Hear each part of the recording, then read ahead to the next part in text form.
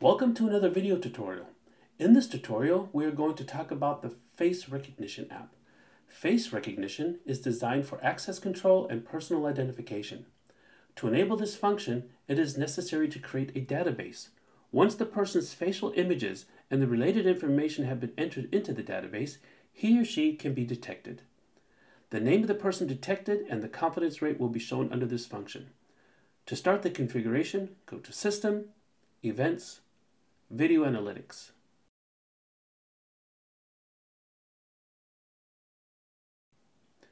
Activate the video analytics, or if needed, you can choose by schedule and only use it depending on the schedule that you have previously configured. In this case, it is already on. Select the face recognition from selected behaviors. Select this behavior as VA1 or VA2 from video analytics.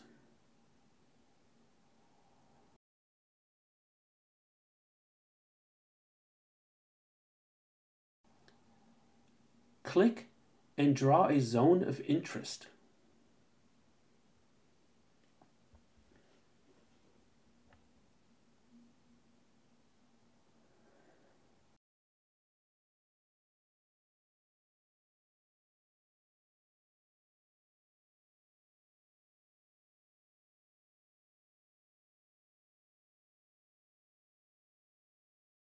Then click and define the minimum and maximum size of objects.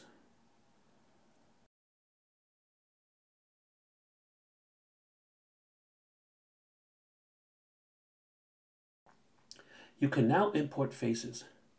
Click Edit from Behavior Specific Settings. Click Add User from User List. Click From Face Image List. Choose the image files of the user. Upload at least 3 images of the user's face. The face must take up to 20% of the image.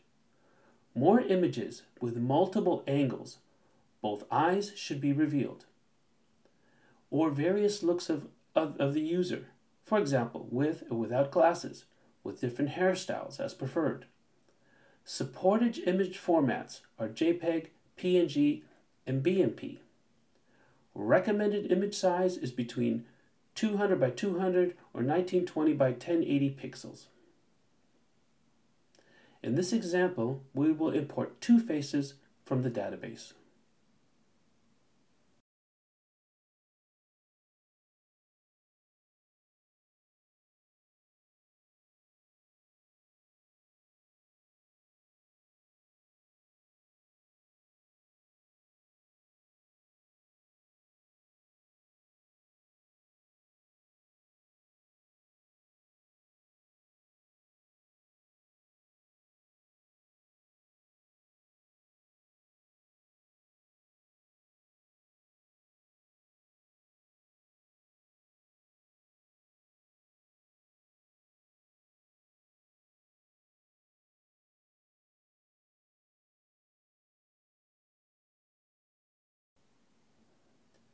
Select Recognition Threshold from Behavior Specific Settings.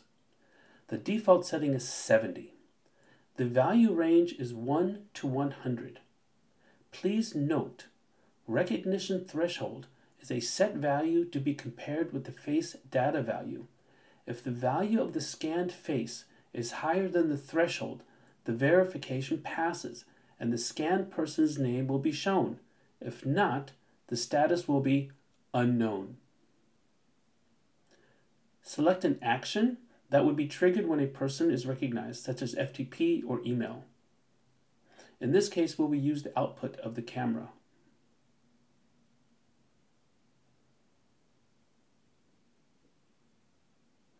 Click Save to apply the settings, and click Home to go back to the live image.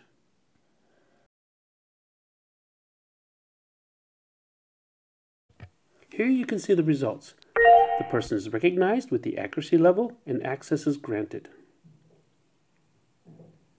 In the next example, you will see that the person is unknown and access is not granted. We would like to thank you for watching, and we'll see you next time. Thank you very much.